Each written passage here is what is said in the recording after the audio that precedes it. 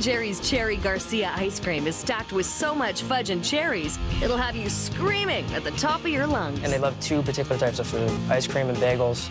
And they decided that starting a bagel business was too expensive, so they chose to go with ice cream. Starts with farm-fresh milk, which is pumped into one of these silos. Nearly 30,000 liters is stored in these massive tanks at a cool 2 degrees Celsius. From the silos, the milk is pumped into a mixing tank. Here, cream, liquid cane sugar, egg whites, and natural stabilizers are also added. After a quick 30-minute spin, the mix is pumped to a pasteurizer. Here, it's heated to 83 degrees Celsius, killing any potential bad bacteria.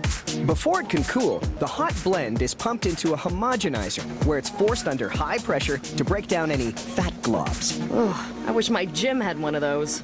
First, fresh cherries and fudge are loaded into separate hoppers.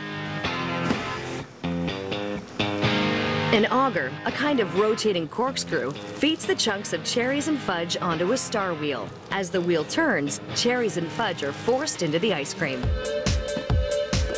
Twin nozzles deposit Cherry Garcia ice cream into tubs 2 at a time. 64 tubs are filled per minute. A quart is almost a liter. That's for you metric fans. Put a lid on it. How rude. No, not like that.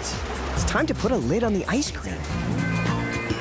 The spiral freezer runs at minus 51 degrees Celsius. Folks joke that this is the coldest place in Vermont. And 2 hours later, the ice cream is frozen solid, ready to be packed.